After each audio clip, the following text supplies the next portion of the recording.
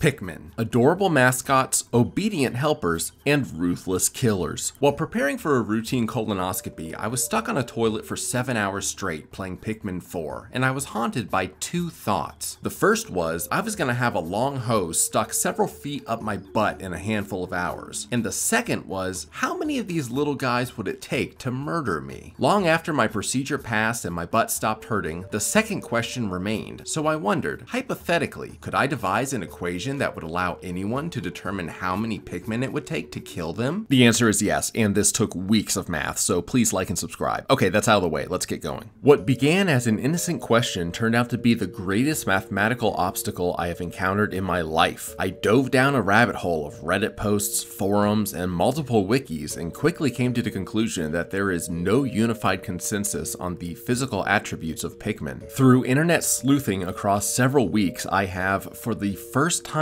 ever, answered the question, how many Pikmin would it take to kill you? And I have made a calculator where you can find the exact number based on your own height and weight. But first, let's start by defining the ways in which a Pikmin could kill you. Now, the more you think about this, the more ways you realize Pikmin could easily kill you. These little guys could simply climb inside your ear and destroy your brain, or get into your mouth and burst out of your chest from the inside. But in any case where a Pikmin enters your body, you could be killed by a single one, so there's no real mystery there. In the games, you can throw Pikmin, have them pick things up, and have them bash their skulls into enemies until they die. So I decided to figure out the math behind each of these three scenarios. We're going to use math to figure out three things. 1. How many Pikmin would it take to lift you up and throw you off a cliff? 2. How many Pikmin would it take to bash you to death? 3. How many Pikmin would it take to kill you if they were made into a giant Pikmin ball and hurled at you? And 4. What does the love of a human woman feel like? Please God, I'm so lonely, I just... Alright, so if we want to figure out how much a Pikmin can lift, all we have to do is look up how much they can carry. A quick Google search shows us they can carry 1 weight unit. Okay, great, that tells me nothing. Luckily, I found a YouTube video that shows a Pikmin can pick up about 1 gram of weight each. But wait a minute, in the Pikmin games, there are many instances where they can lift more than that. Here's a watermelon that weighs 10,000 grams being carried by 100 Pikmin, which means each Pikmin is carrying a whopping 100 grams, or 100 times their body weight. But wait, if a Pikmin can carry 100 grams, why does it take 12 Pikmin to carry a Game Boy Advance SP, which weighs 143 grams? Then you got 10 Pikmin carrying an apple, which weighs 85 grams, but then you look at the Wikipedia and you see a whole bunch of objects in different weights and different amounts of Pikmin that can carry them, and it turns out it varies significantly depending on a number of factors, including the type of Pikmin and the game in which... Okay.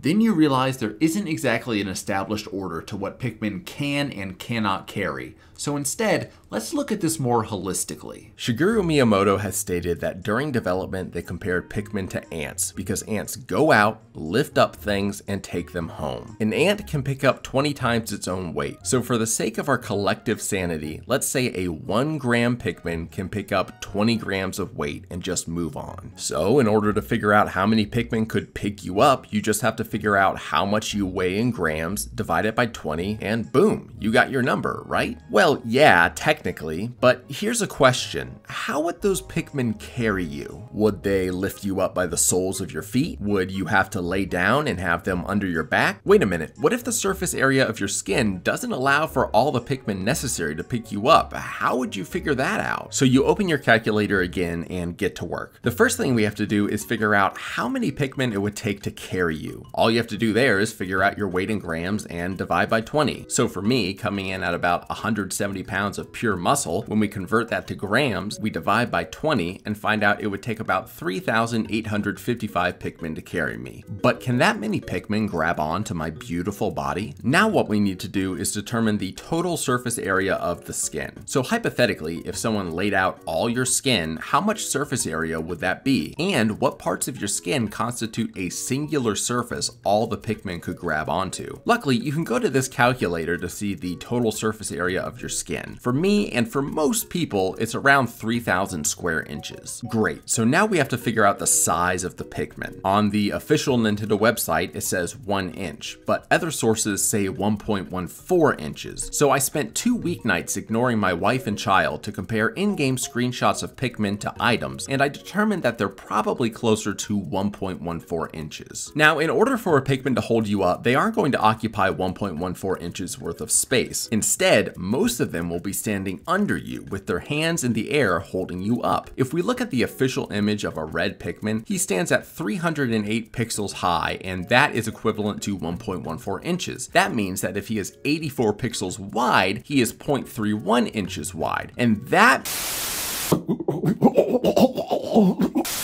But wait, Pikmin are squishy little guys and can bunch up together, so you don't technically need 0.31 inches of width, and different Pikmins have different widths. Ah, fuck! So you come up with the squish factor, which stands for stupid, quick, unnecessary, and tense symbolic way of measuring how Pikmin huddle together. After doing more calculations than it took to put man on the moon, you come up with the idea that the total volume a Pikmin could squeeze into is roughly a 0.22 square inch cube, which is about 70% of our initial calculations. This squish factor could be debated, but these little guys are pretty pliable, so I think it's fair to assume they could bunch up pretty close together. And we don't have to get an exact number here. We just have to make sure the number of Pikmin that could hold you across the surface area of your skin is more than the number of the total Pikmin it takes to actually lift you up. By identifying the squish factor, the final piece of the puzzle is complete, and we can finally determine how many it would take to lift you with the following equation. So a Pikmin weighs a gram and can pick up 20 grams. By finding out your weight in grams and dividing by 20, you can determine how many Pikmin it takes to pick you up. Then, by figuring out the total surface area of your skin, the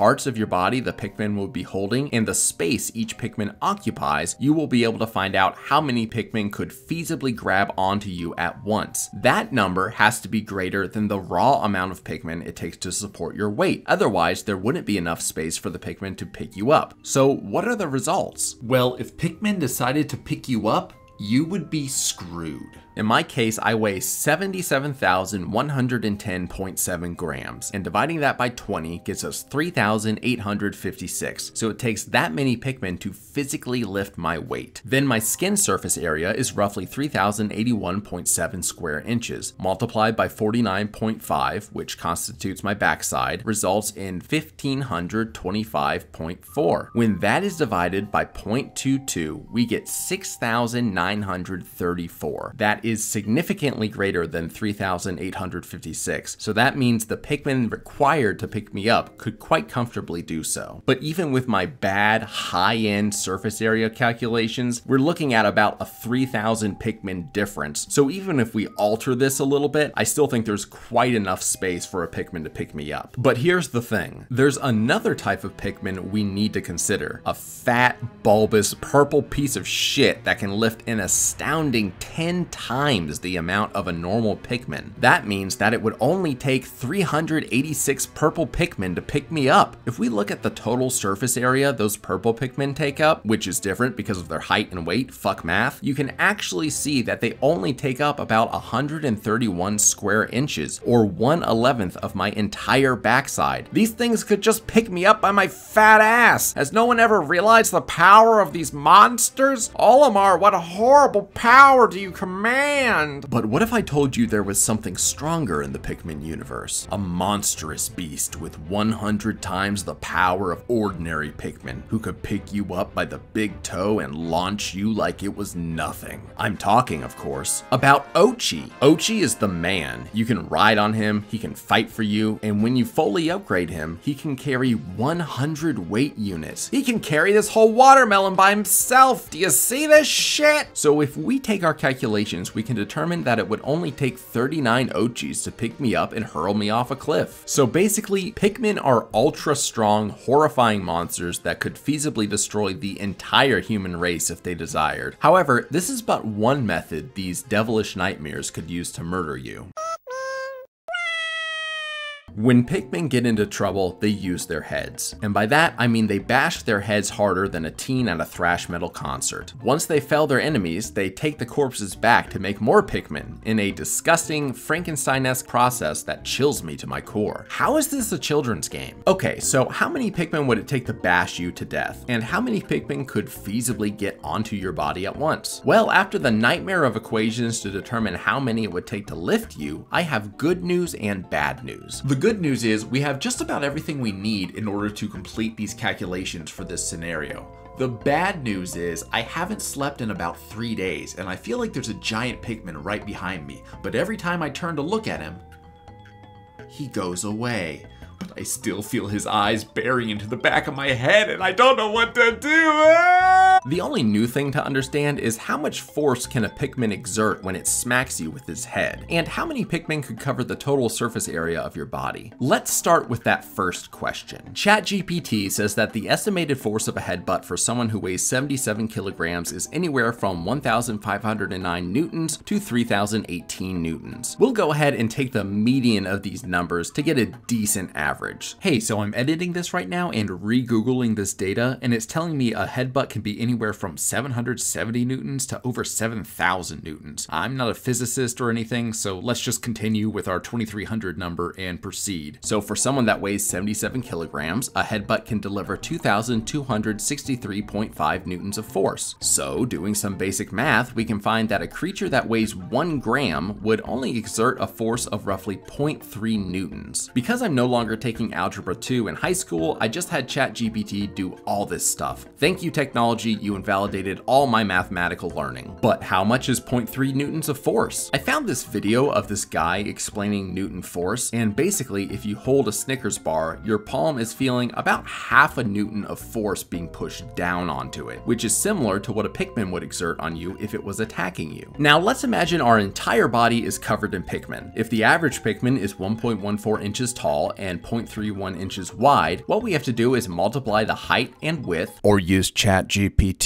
then divide the total surface area of your skin by that number, or use ChatGPT, to get the total number of Pikmin that can be on your body. In my case, it's 14,008. Now this number may be slightly different from the other number in the previous scenario because we are assuming Pikmin are holding onto your body vertically, while in the other scenario they are holding you up. Yes, I've thought of this. No, I don't know how to please a woman. Please stop asking me. So hypothetically, that means if they were all headbutting me at once, I would have a total of 4,202 newtons of force being exerted on me every second. Now, that's enough to really hurt if consolidated in one area. But the problem is, this is spread out over my entire body. So it will basically feel like someone lightly brushing my skin at thousands of different points. This means if Pikmin wanted to beat you to death, they really couldn't. Even purple Pikmin wouldn't do that much damage. Purple Pikmin weigh 10 times the amount of normal Pikmin, so they can probably exert 3 newtons of force on you. This is like holding a couple of apples. If you look at the official Nintendo images of purple Pikmin and measure their height and width in pixels compared to red Pikmin like a crazy person, you can see they're a little bit bigger. So by doing the same equation from before while your wife takes your kid to her mother's house, we can find that 9,064 purple Pikmin could cover your entire body, and that group could exert 27,191 newtons of force on you every single second. That's basically the force you feel if your car crashes into a wall at 20 miles an hour. But again, this force is dispersed significantly. A needle needs to apply anywhere from 1 to 10 newtons of force to penetrate the skin, and the point of a needle is significantly smaller than the impact area of a Pikmin's head. While the purple Pikmin may hurt you, it wouldn't be intolerable unless they were on you for an extended period of time. So when it comes to getting beaten to death, even purple Pikmin and Ochi can't do a lot of damage to you, and in the time it would take for all of those Pikmin to get on you, you could probably brush them off. Sure, purple Pikmin can technically generate a lot of force, but because it is spread out over so wide an area, it's not enough to kill you unless you absolutely could not get them off you for several hours. It would just feel like getting flicked all over your body a few thousand times. At best, it's a mild annoyance, and at worst, my wife isn't coming back. Lindsay, if you get this, my Pikmin video is almost done. Please come back. I miss you, and I promise